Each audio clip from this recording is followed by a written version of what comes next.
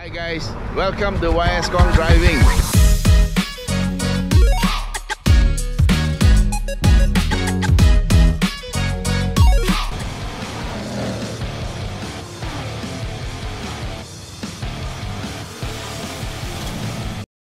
Alright guys, good morning. We are at the BHP station in Gombak, our regular push-off point, and we are taking another vehicle up to Genting, and this is a vehicle I have not driven before. The first time I laid eyes on it was yesterday evening, and this is none other than the GAC GS3, which is a B segment SUV. So anyway, let's get moving. Just pushing off from the BHP station, and it's early in the morning, 7:26. So guys, the GAC is distributed by Warisan Tanchong, and this is a part of the Tanchong group, and they are in collaboration with GAC, which is Guangzhou Automotive Company. Yeah, so it's one of the big companies in China, and they made 1 million vehicles last year, according to a report which I received. And so it's not a small company, yeah, it's big, and they have this lovely machine. Now, what is it? It's a SUV B segment front wheel drive.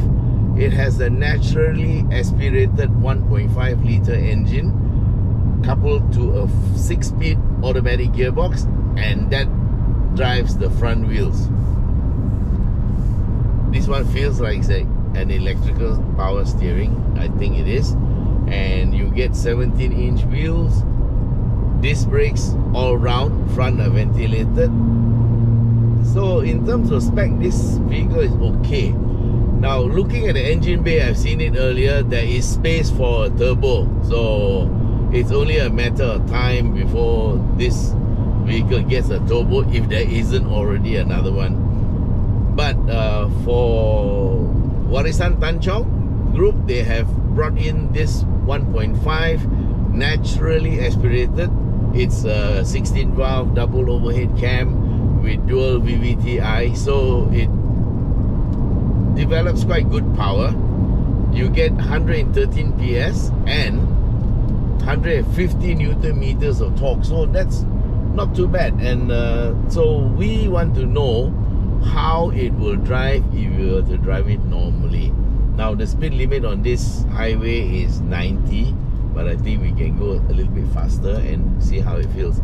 Okay, with the 6-speed gearbox, taking off from the gas station was not a problem, and now we're driving it at normal speeds. Yeah, we're a little bit above the speed limit, but never mind.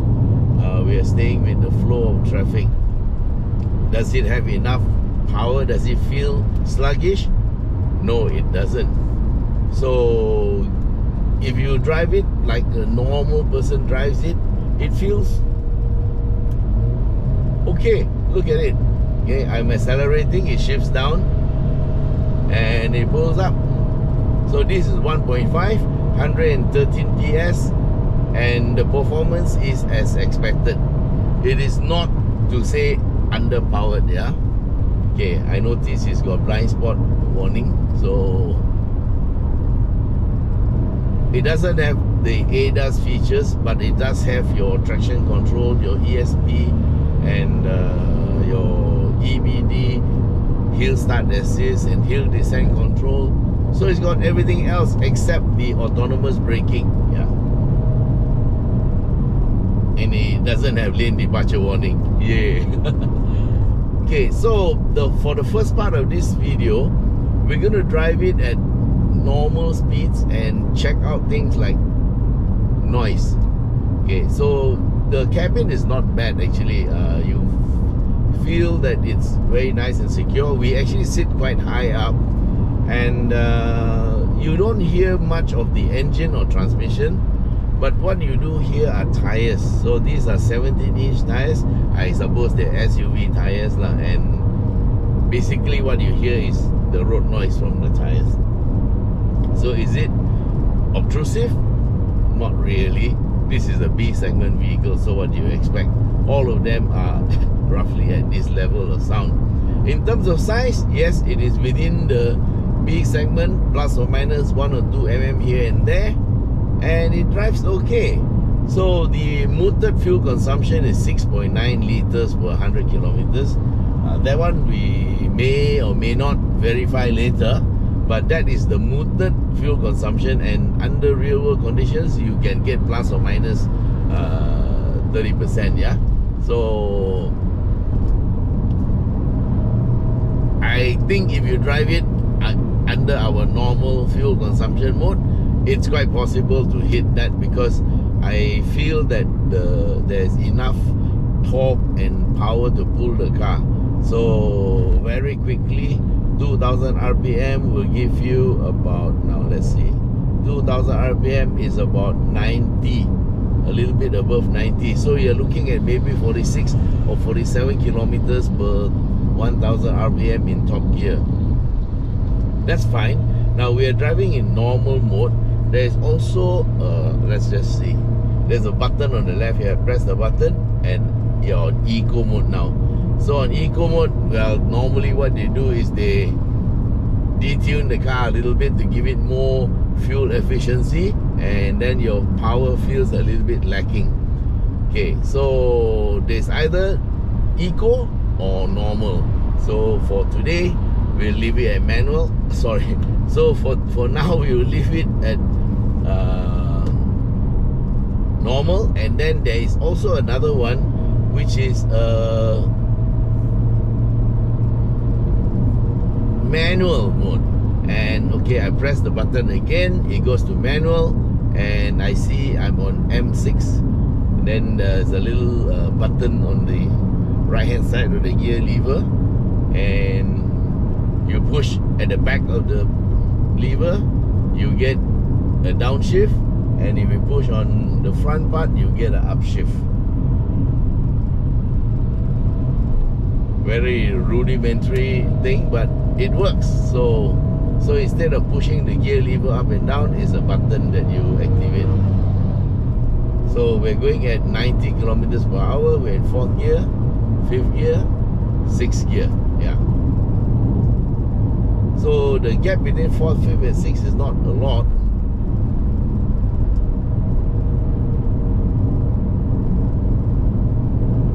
So it's less than 1000 RPM per gear. So interesting. Okay, you still need to accelerate to get a bit of power, and then you shift up. Red light is at about 7000 RPM. Wow, that's interesting. So actually this engine seems to be quite well built. I have no idea where is the origin. I suppose it is China, yeah. They make a lot of 1.5 liter engines there.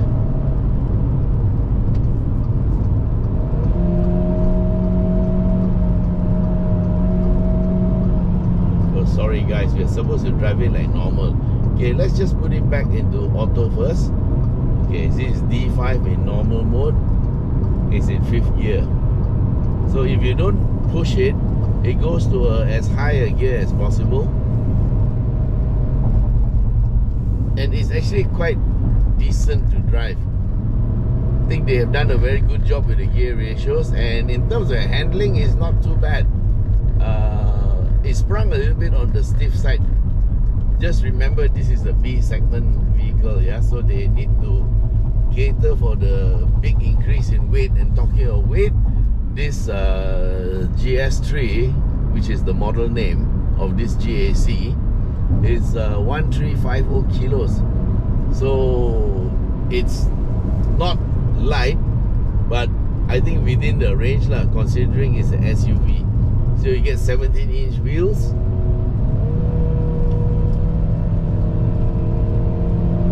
McPherson struts in the front, and torsion beam at the back. Okay, so what we're going to do is we're going to go down to manual, yes, and we're going to use the manual gears. And from here on, we are getting near to the entrance to Genting Highlands. It is 7:35 in the morning, so it should be quite clear today. It's a weekday, not a weekend. So let's check out the car a little bit before we get to the start. Okay, forgot the gear shift is on the gear lever. Okay, that's third gear. It doesn't shift down if it's too fast. So the DCU does control how much you can shift. I think it's good. It helps to protect the gearbox, but it's not as much fun lah. You cannot shift down to get some engine braking. So anyway, we're in third gear, pulling 5,000 RPM. Check out the handling around this first right-hander. Not too bad. Oh, nice. Okay, my impression of cars from China. Yes, this car is from China. It does feel as if it's quite solid. So that means they are actually building cars much better now. I haven't turned off traction control, so we just leave it on here. Okay, third gear. It won't shift down to second. Now it goes into second when you're slow enough.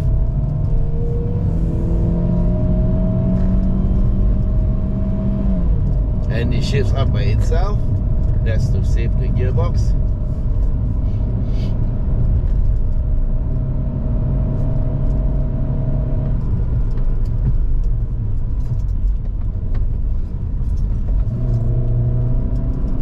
Yeah, I'm fumbling with the gear shift because I'm not used to the gear shift on the lever. Here we go.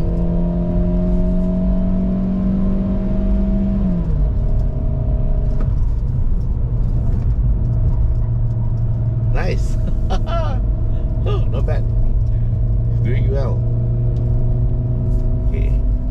Just checking that the sound, the camera is on.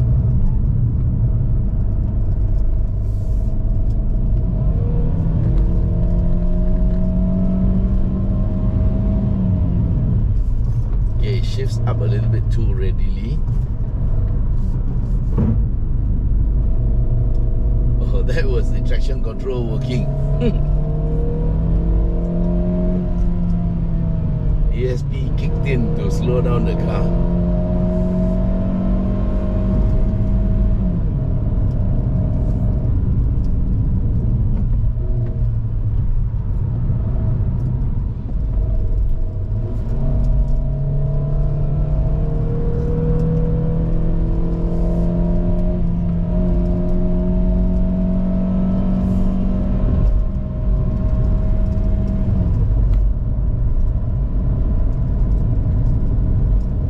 We're struggling a bit. It's only a 1.5, guys.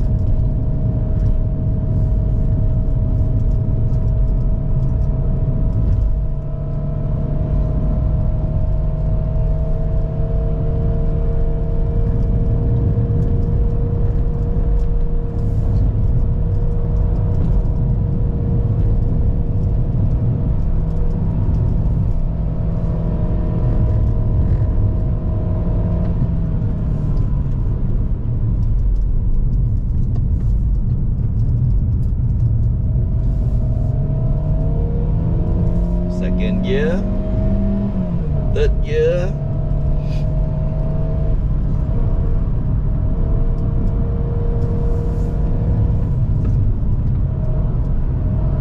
A bit of lifting off helps to transfer the weight, so it corners better. Instead of just powering through, you just lift off a bit. It settles the front down, then it turns much better. Weight transfer plays a big part in this vehicle, as in all vehicles, yes. Okay, that was taken in third gear. Not bad. So the gearing is quite nice for this car. To cater for the extra weight, I think they must have put in quite a short final drive. And that's why you get to have higher gears. And also it makes the car handle better through the corners with the power on. Okay, remembering that this is an SUV, guys, yeah? It's my back that's making the noise. Still in third gear.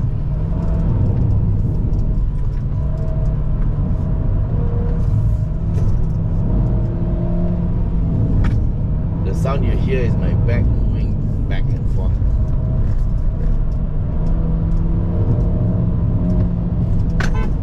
Thank you, just to let you know I'm there.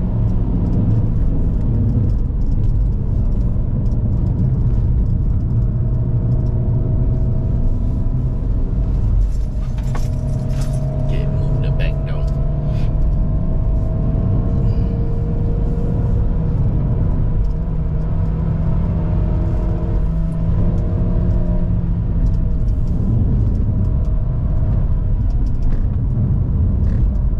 So far the handling is quite good, it's quite predictable, and brakes still okay, no issues yet. ESP came up a couple of times, but that just slows down the car.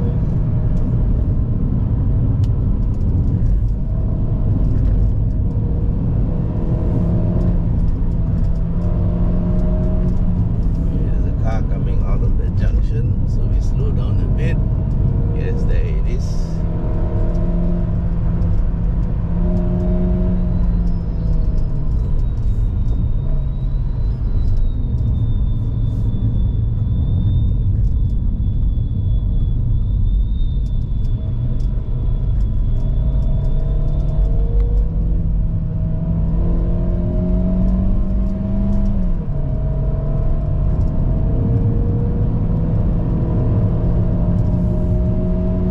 That car's finally moved to the left.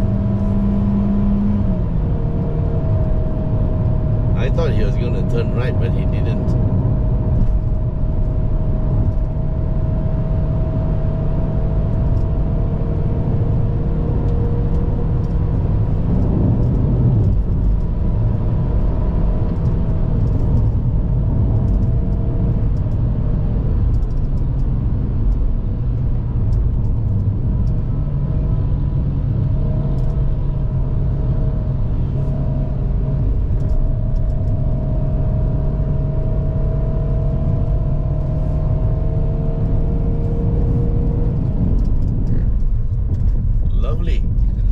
We are at the first roundabout.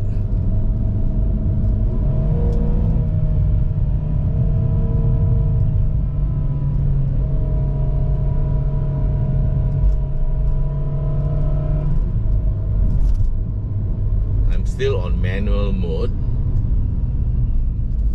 Okay, what I saw here is there's an S button. Okay, this is the sport button or S mode, and in S mode there is no gear change. Yeah, it's an automatic, is it? Yes, it's in S2 and sport mode. Oh, this is sport mode.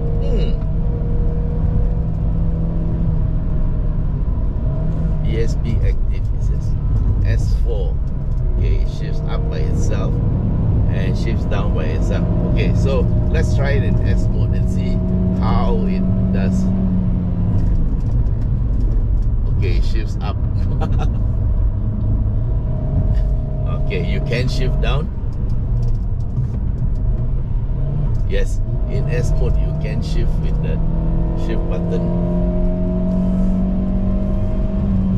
So it seems to have a bit more power, but I don't like the shifting up, because when it shifts up the car kind of like darts forward, and it happens when you lift off. Needs some tuning maybe, but basically it's more or less an auto lah.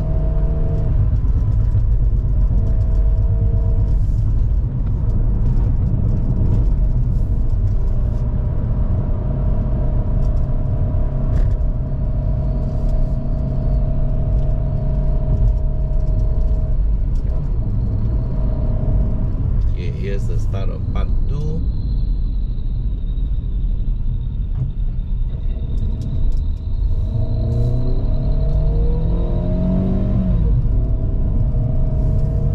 Shifts up by itself.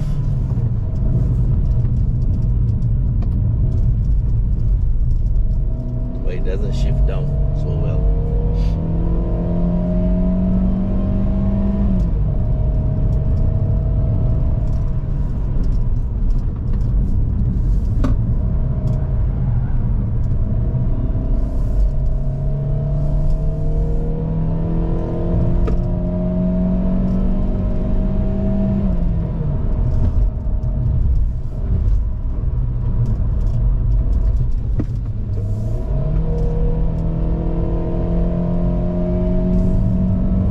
slow down for the bike because I didn't know whether he was going to change lane or not, but he didn't. Thank you very much.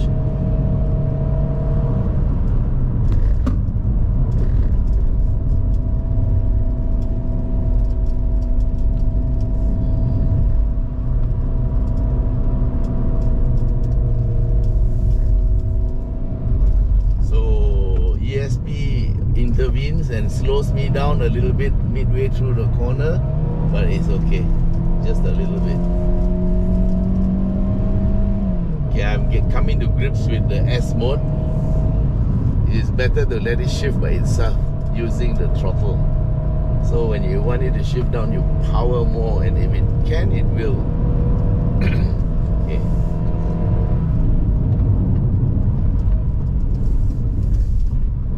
It takes a while to respond though.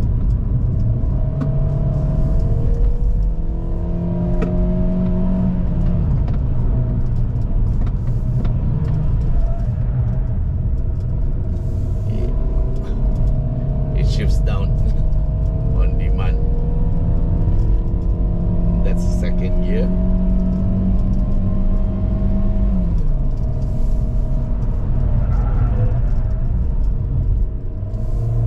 So the ESP scrubs off a bit of the speed.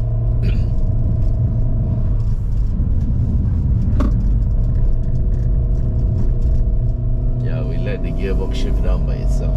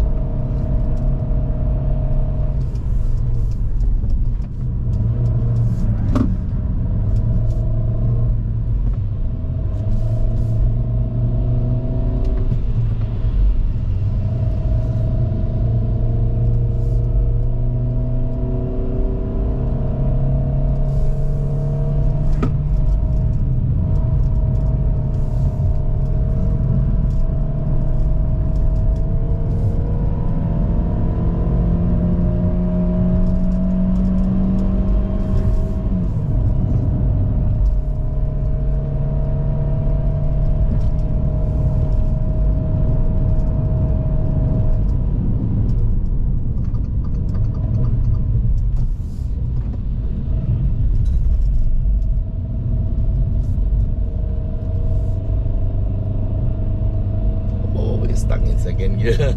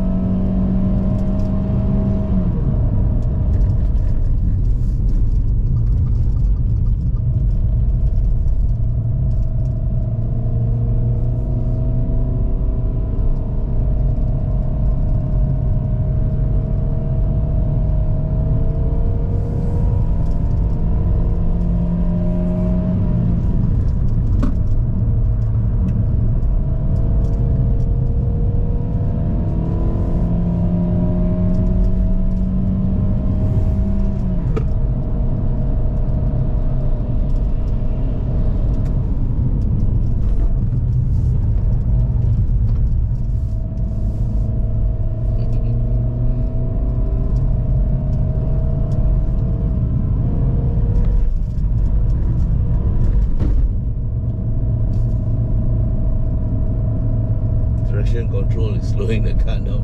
Ooh, struggling in third gear. or you got to lift off the pedal and power again. You just cannot step on the accelerator. Yeah, lift off and power, then it changes down. Learning how to drive this car.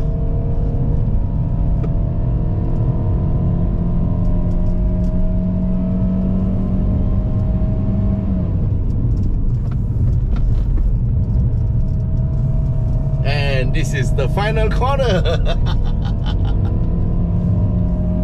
Yes, we made it. And it's actually not bad considering that it's only 1.5 litre. And so for the normal day-to-day user, this GS3 is excellent. I'll tell you what is the advantage of driving a 1.5 without a turbocharger. You'll get very consistent fuel consumption. You won't get a lot of power, but where it matters, which is mostly on the flat and the normal driving conditions, there is enough. If you're climbing the hill, if you take it slow, it's fine, but you won't have a lot of power coming up the hill. Although we did come up here without any problems. In a couple of places, there was a bit of a bogging down, but that's because the TCU is tuned slightly different from what I normally know of a TCU. So in this one, where there were a couple of times when I was like stuck in second gear or stuck in third gear, that's because I had my foot on the throttle flat out, but it wasn't responding. So the way to get out of that situation is to lift off and power again, then you'll shift down. So from third, you'll shift to second. Okay, so all in all, I think this is a pretty nice car.